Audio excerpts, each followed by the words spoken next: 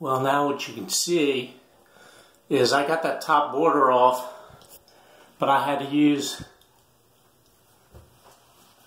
my spray bottle up here to get the regular wallpaper backing off. And when that's off, we let it soak, and we probably hit it again, and then we'll see how easy that comes off. Hopefully we got some sizing behind there, but then we got to deal with the glue.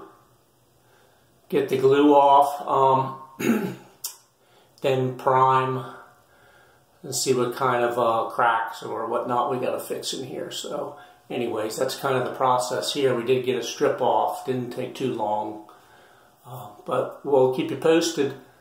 Taking wallpaper off, sometimes it's hard, sometimes it's easy, but it's a process, even in a small powder room like this. Signing off, John Hughes.